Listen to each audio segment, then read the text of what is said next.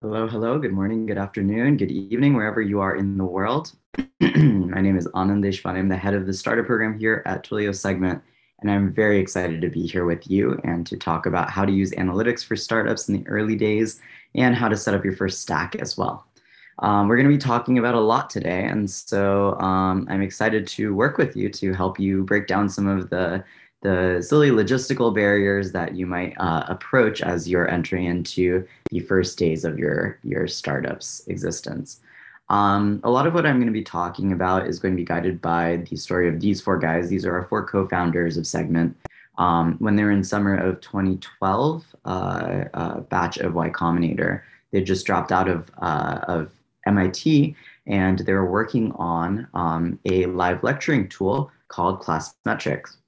So Classmetrics was a live lecture tool that allowed students to say whether they were confused or not during a class, and the professor or the TA would get a live cardiogram of the class's confusion. The idea was that the professor and the teacher could get an understanding of what was going on in real time and could stop the class and help the students in real time too. Now, not a huge surprise now, but unfortunately, it turned out that the only products whose adoption they were increasing were Facebook and Amazon. Professors also didn't really seem to care so much about whether students are confused or not during the actual lecture, and students just don't stay on educational sites for very long. So, as they were trying and failing at figuring out how users use Classmetric, they decided to build an analytics product. So, they built one, and they built another one, and they ended up building five more. And the only thing that was really similar between any of these products was that no one really wanted any of them. Each time they made a new product, they were missing the larger picture. They were going about product market fit completely wrong. So, December of 2012 was a very low point for all four of the founders. They had built a bunch of products, publicly launched zero of them. They had no real customers, and they're running out of cash with about 7 months of runway left. They were all completely burnt out, and so they met with Paul Graham, who's Y Combinator. He pretty much summed it up to the founders this way: so you've burnt through $500,000 and you're back to square one again. Damn, I would not like to be those guys. So, as they were trying and failing at getting Classmetric off the ground, they were learning about analytics for the first time. In this screenshot, our co-founder Peter is trying to integrate analytics into our code base for the first time. In general, they were incredibly confused by which tools to use, which metrics to use and look at, and how to integrate all of these tools. They spent way too much time on this problem. Specifically here, they're struggling with the amount of time each integration took them. So then they stumbled onto an idea. What if they implement their analytics with a single simple API? That API would be as simple as possible. Who is the user and what are they doing? These two API calls serve as the basis of Segment's tracking API even today. If you instrument your tools with this API, you can add any analytics and marketing provider without writing any additional code. So this is what our founders realized that they should have done. They should have taken their early experiments to the market earlier to understand if there was a real need before further pursuing each idea. They had a breakthrough on December 12th, 2012. All the time that they were building these analytics tools, the answer was right under their noses. They had an open source analytics library that helped companies instrument analytics tools with the flip of a switch. As a Hail Mary, they decided to post up a landing page on Hacker News, which is one of the most popular developer forums, and the experiment ended up working. Their open source library went to the top of Hacker News. Within 24 hours, they had thousands of signups, tweets, and comments about people wanting this at work. This is what product market fit looks like, when customers start pulling instead of you pushing. So, riding that high, they spent the next 2 weeks furiously coding, and they shipped the server-side version of Segment almost exactly the way it looks today. You can send data to Segment, flip a switch for Google Analytics, and the data would magically show up in GA. And over 8 years, we've built an entire company on top of that initial Hacker News launch. over 20,000 customers across 70 different companies, 70 different countries. But they could have gotten there so much earlier, and here's what they should have done in the early days. Before we jump into it, Segment is a much larger product today. We can read data from just about any data source. Your website, your mobile apps, your server applications, CRM data from Salesforce, payment data from Stripe, marketing data from HubSpot. That collected data then flows into Segment's platform where it's unified into user records. We then allow you to integrate with 350 different tools, including analytics and marketing automation tools, as well as raw data sources like Amazon S3 and data warehouses. So over 8 years, we have been very lucky to catch almost 20,000 different companies of all different sizes and types. We've caught companies like New Relic, Instacart, Deliveroo, and learned a lot of lessons while working with them. I'm here to share insights about how companies tend to evolve over times with their initial with their initial analytics needs. And the answer really is analytics. It's a simple answer, but if you get in on day one, you're much less likely to waste time and money chasing fake ideas. So here's how you should use analytics and data in the early days. So we are going to be focusing on these top 3 reasons of why startups might fail. This is based on third-party research by CBI. It's a much bigger topic that has a lot that we could get into, but for the sake of making this kind of easy to digest, we're going to be focusing specifically on these top 3 reasons, helping you find product market fit using your analytics, helping you to raise funds using appropriate analytics and metrics, and making sure that you're guiding your team in the right direction. We can use data to help you find your right team, but we won't be getting into that today. And I'm going to go over what we're going to be covering today. As I mentioned before, I run the startup program here at Segment. I've been at Segment for 4.5 years, been running the startup program since it launched about 2.5 years ago. And I have had the pleasure of working with thousands of startups personally, really working with probably hundreds of startups at this point. So I'm going to be using that along with my mentoring. I mentor at 500 startups, at GSV Labs, now called One Valley, a number of other places, and I'm an advisor and angel investor too. So I'm going to be using a lot of what I've learned from the folks that I've worked with so far, as well as kind of tribal knowledge aggregated through years of work with startups at Segment generally. So today we're going to be starting with the basics, setting up your first funnel, collecting your first data, and designing your first metrics. This section is designed for getting started with analytics. So if you already have metrics set up, stay with me and we'll get into more advanced stuff in the next section. Next, we're going to cover the analytics and growth tools that our best customers use, that Segment uses, and that I personally recommend. Then we'll dive into how to do data collection the right way. After that, we'll talk about what mistakes you should avoid. We've seen some real horror stories on the Segment platform, and I want to make sure that we pass those common mistakes on to you so that you don't have to go through the trouble of making them. Then we will go into the startup stack. So that's our founders' personal recommendations of what tools startups should use. Then we'll leave you with what you should do today. Okay, let's jump in. So creating a funnel is the first step in setting up your analytics. Funnels help you model your business as a series of steps that customers experience in order to achieve value from your product. We'll use Netflix's funnel here as an example. Now, don't worry if you are not a B2C company. If you're a B2B company or a B2C company, this is the basic funnel for every product for both of you. Mobile and e-commerce, you can also use this too, with some very obvious shifts that you might have to make. These are the 3 key steps that you need to look at: acquisition, engagement, and monetization. And retention is when when your users engage over longer periods of time. Again, we're focusing on Netflix here because Netflix is easy to understand. Everyone knows their business model. Then you ask the 3 core questions around the funnel. How many signups did I get this week versus last? How many users re-engaged week over week? And how much revenue are we making this week versus last? And then you customize the funnel to your own business. This is a simplified version of Netflix with a free trial starting when the user signs up. Excellent. So now let's go ahead and talk about how to collect data for this funnel. First thing is to collect your data. You'll want to instrument your app with analytics.track calls. Now, an analytics track call ties a user ID, the who, to an action, the what. You can use a string to represent the action, so you can tie it to your own business. Use event properties like sign up type or video ID to describe what type of video was played or subscription was upgraded. Every event can have event properties, and event properties allow you to ask deeper questions around the event in your analytics tools. Some examples of these questions are: what video category is most popular this week? What video category is often watched before someone purchases a paid subscription? How much monthly recurring revenue are we making?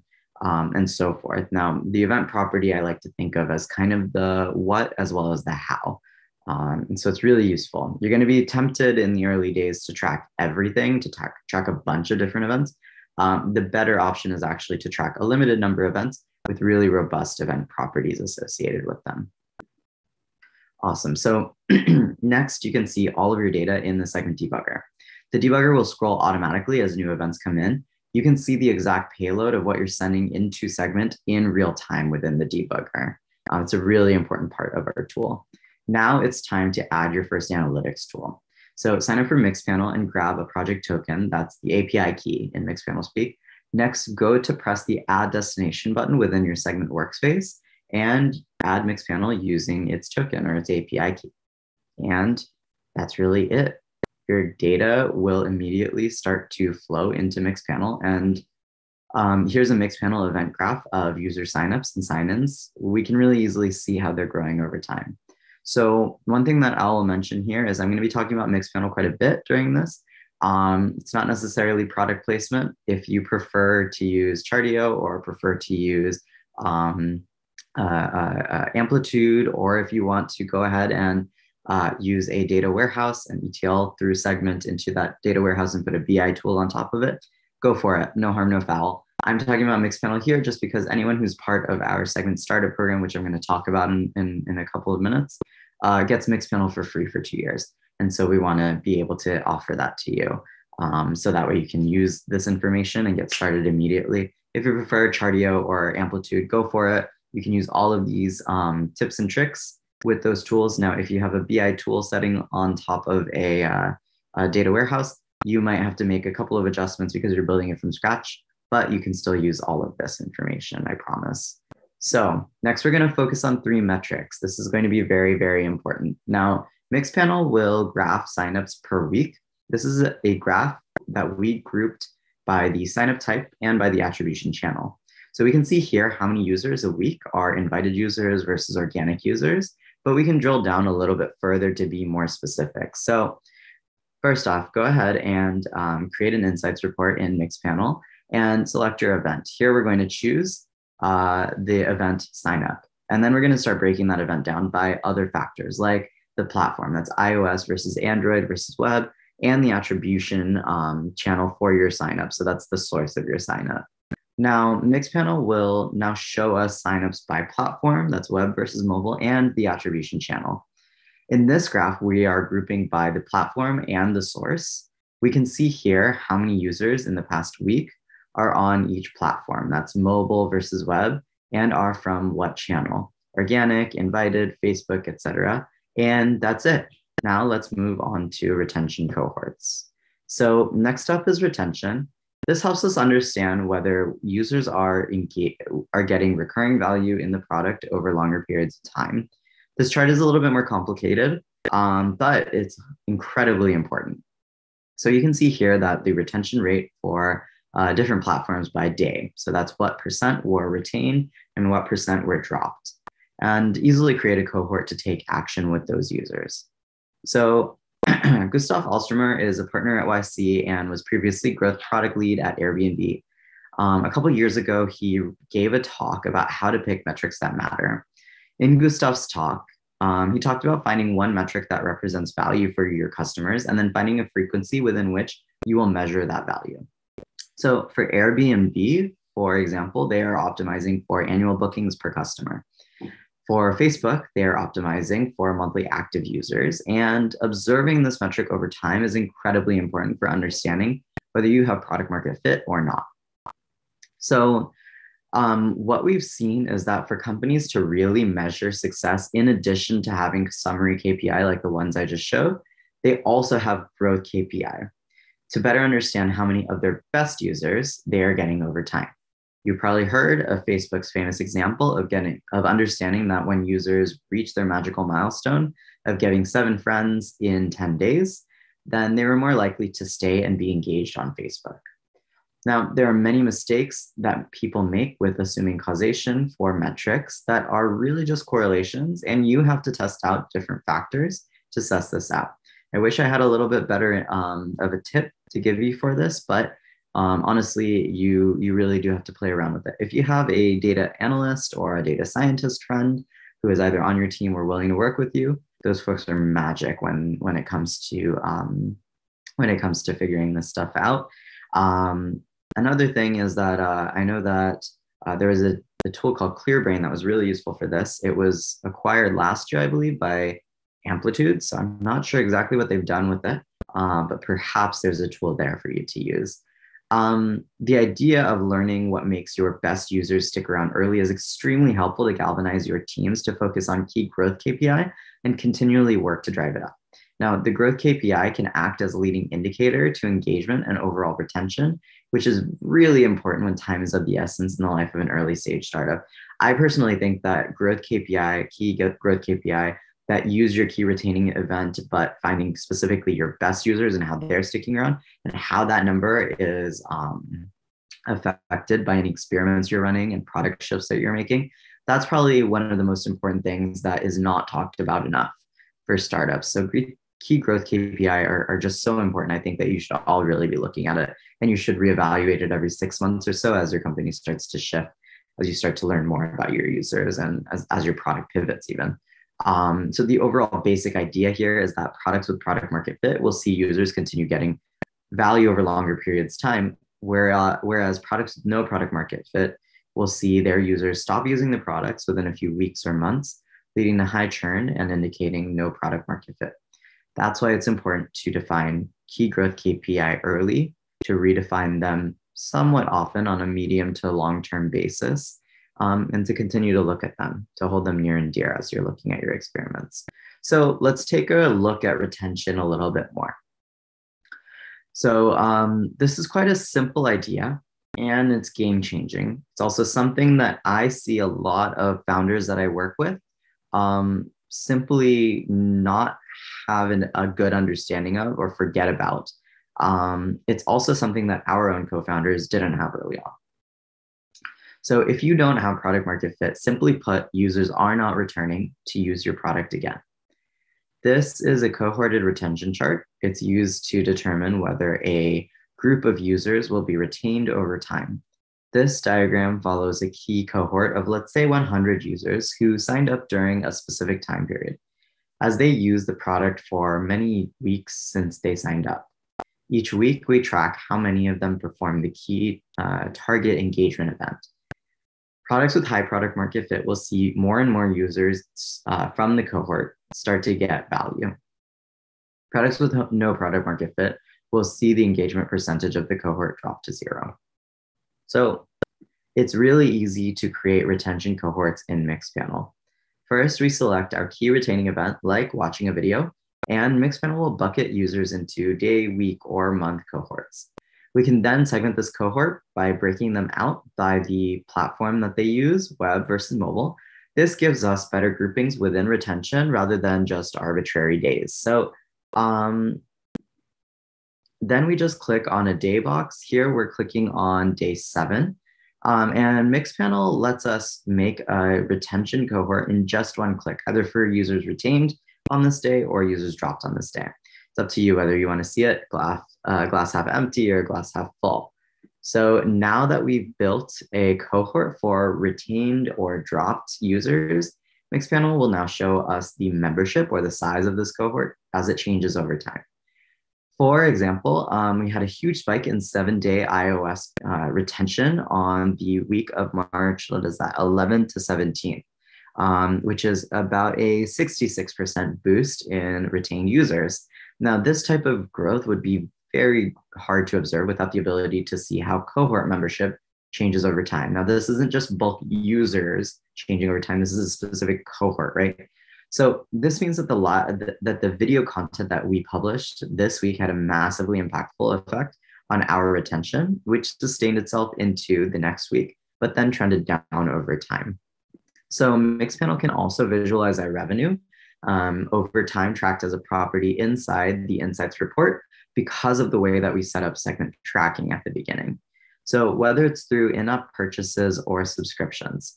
Now, here we're showing the total revenue from our application day over day and benchmarking it against the previous month, which helps us to see if our revenue is up or down relative to the previous time period. Now, let's see. We can also frame our in-app purchases or subscription revenue in the context of cohorts. In this example, we'll look at total revenue from in-app purchases for users in the new loyalty program and all users cohorts, and further break this out by the date to see any differences in spending patterns across the week. Mixpanel's Insights report tool makes it easy to query this data because we already have the component cohorts, events, and user properties to slice our data. We know our incentivized users generate most of our revenue, but here we find a high amount of revenue coming from those users who are in our new loyalty program shoppers. So Mixpanel's Insights report also makes it easy to build this query out because we already have the component cohorts because of the way that we've set up tracking within Segment. We also know our business accounts generate most of our revenue, but here we can find a surprisingly high amount of revenue coming from our creators who are in our 7-day retained iOS cohort. So, and this is because of the way that we've set up Segment and Mixpanel together. Excellent. So now it's time, since we have all of our metrics set up, to look at our first dashboard. Frankly, everything that we've been doing so far has been in service to setting up our first dashboard. Simply put, so our dashboard is how you set goals for your teams and set up accountability around those goals. Simply put, our dashboard is how we operate our company. Mixpanel will let you drag existing charts into a single dashboard that you can share with your company. You can even set up goal targets and watch whether you're meeting those goals or not. Our goal for 7-day retained iOS users, for example, is 4,000. Now, the best dashboards are like products. They have engagement and retention. And if you build a dashboard that goes stale and no one looks at it, then it was a waste of time. The best dashboards are the source of truth for everyone at the company. They're shared around and obsessed over, and they're used at every major company meeting and every company all hands. So Mixpanel also has a mobile companion app where you can see your dashboards and metrics on the go as well. Now, one other tip that I'll give you is that you should send a monthly email to your investors and advisors with an update of your week-over-week metrics. It's a great opportunity to report how you're doing and ask for help. This allows your advisors to give you targeted, relevant advice. The best companies I see are doing this. We have done this at Segment ourselves. It also allows your investors to show you off more easily. The reason I say that is because we've already gotten 4 different accounts from people within the Segment startup program that have said that because they were able to use Segment from the early days, they were able to set up their metrics early and were able to report early. And their investors were actually circulating some of their successes and were able to get inbound led rounds through that circulation of their successes through their investors. One of those folks specifically, they would post their week over week metrics on their Friday weekly roundup blog.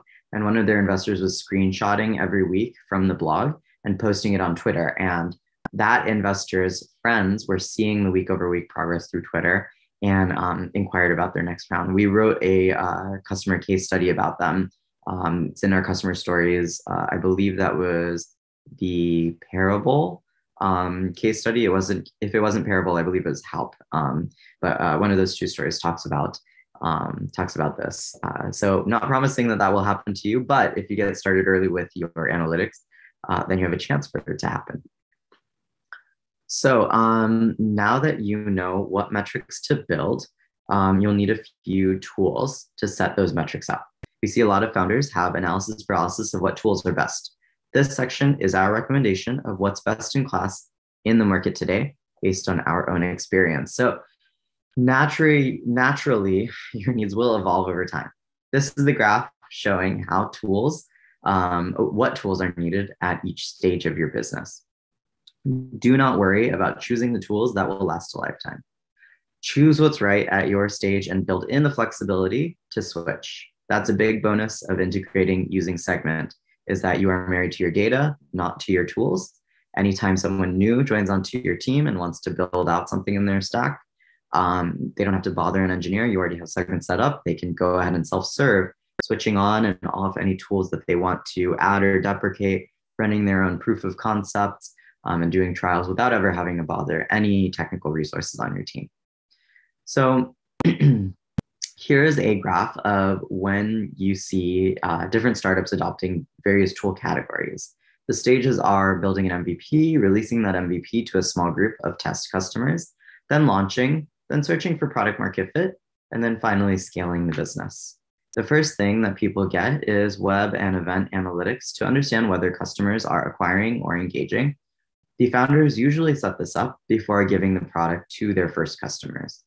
A cool little hack is then to put in live chat in the app to capture any customer feedback that comes your way. That way you can marry some of your qualitative data with the quantitative data that you're already getting from web analytics. If you already have a ton of data or want to ask complex questions, you can also throw that data into a data warehouse like Redshift or BigQuery and then query against it using a BI tool. Segment works as an ETL pipeline for these types of warehouses, so it's really easy to do that if that's what you want to do. I will say that I'm a big fan of having a data warehouse and a BI tool. I think every company should have one eventually. I do not believe that most early stage startups need one. It's drinking out of the fire hose.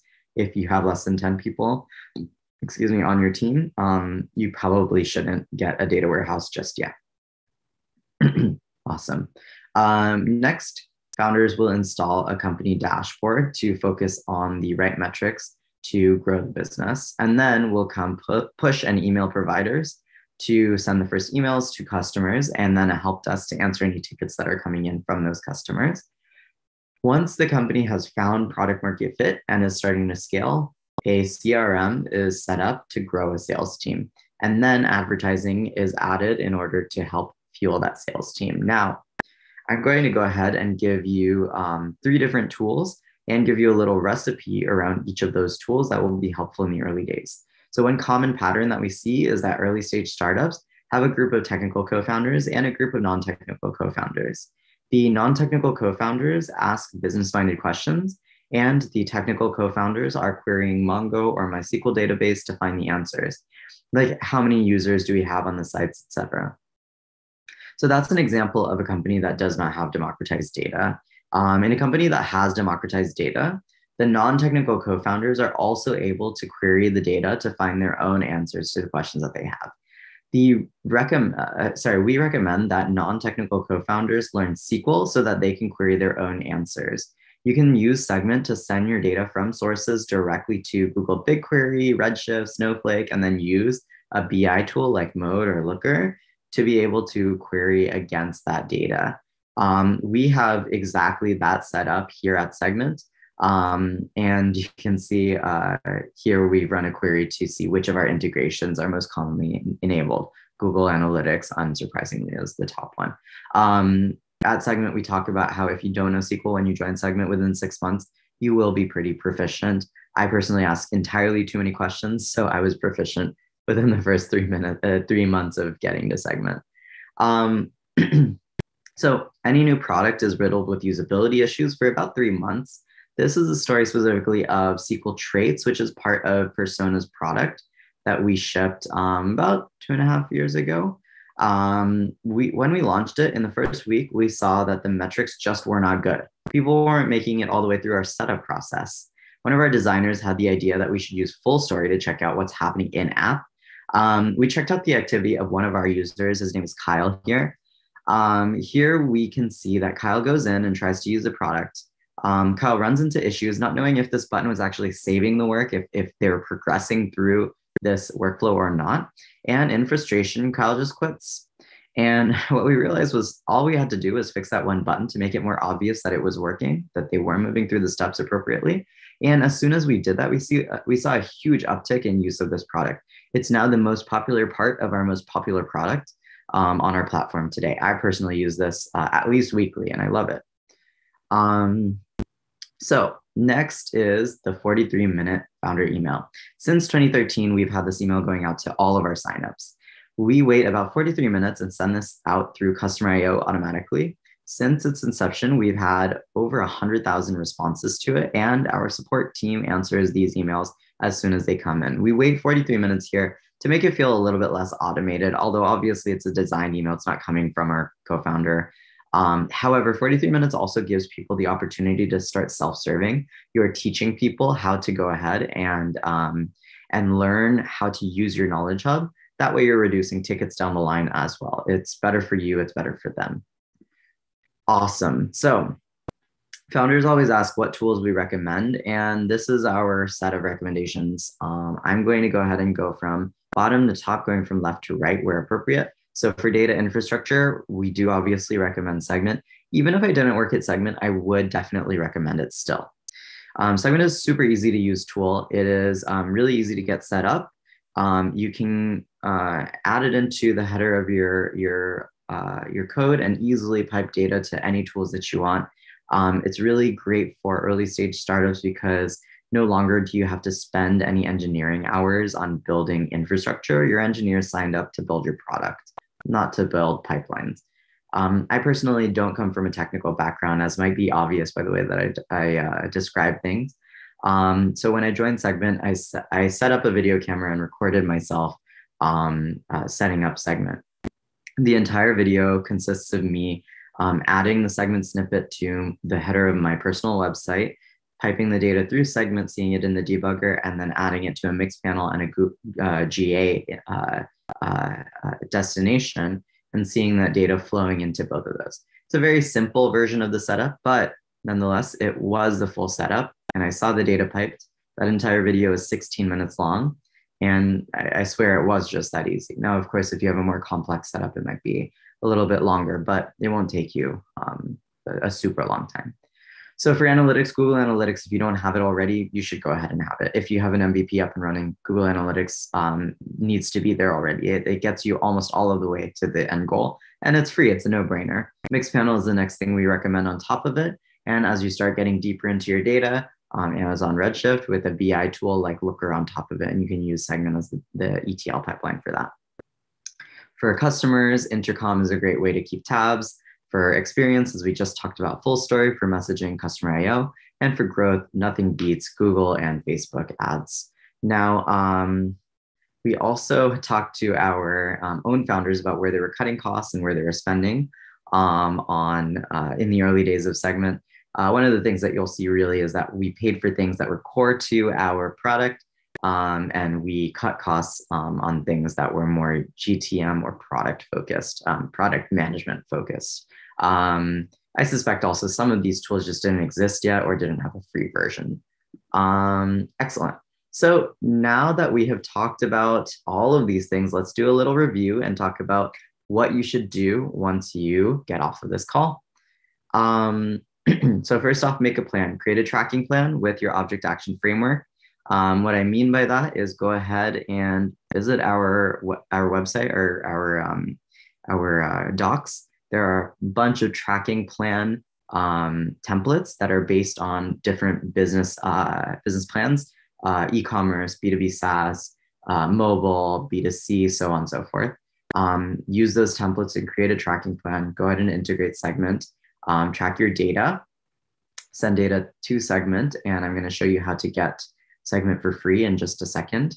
And then pick your tools, integrate with great tools like Mixpanel and a bunch of the other ones that I talked about. I'll also show you how to get those tools for free shortly. And build out your metrics. Start to monitor your 3 critical metrics: signups, retention cohorts, revenue, so on, and distribute. Build your first dashboard and email your investors. Start to use your dashboards at your company all hands, so on and so forth. So Segment is now free for any early stage startups that are less than 2 years since founding, less than $5 million in institutional funding, and are independent startups. So you cannot be a spinoff, you cannot be a subsidiary. You get $25,000 in segment credits each year for up to 2 years on the monthly team plan. You get over $1 million in other software deals from our partners, which I'm going to show you in just a second. And you get a segment discount once you graduate off of those 2 years, which lasts for 2 more years. So you could spend 4 full years basically getting segment for free for most of it, and then for really cheap for the rest of it. So included in our startup program are a bunch of partner tools. Of the tools that we already talked about, Segment, Google Analytics is always free, but Mixpanel, Full Story, and Customer IO are all free. We have a bunch of other ones that are free for at least 1 full year. Zendesk, Redshift, Zendesk, Split, Adjust, Hotjar, a bunch of them are all in there. And then Amazon Redshift, AWS gives up to $25,000 in credits. Looker is 70% off. Intercom, I believe, is 70 or 80% off. A bunch of other ones are minimum 60% off. We have almost 50 different deals as part of our startup program. If you enjoyed this session, please go to bit.ly/tweet segment OH for office hours. It'd be great to have a holler from you about this session. Would love to get that love. If you want to join our segment starter program, please go to bit.ly/segment-OH, and you will be able to apply for our segment starter program and get all of those benefits that we just talked about. It has been an absolute pleasure to be here with you to help you to figure out how to break down some of these logistical barriers to making your startups successful using analytics. Really excited to see you folks take off and rocket ship. Wherever you are in the world, please be safe. And if you can't be safe, please be careful. There's still a pandemic out there. I hope that you have lots of luck and in your journeys, and we're really looking forward to growing with you. Have a great rest of your day, week, morning, wherever you are.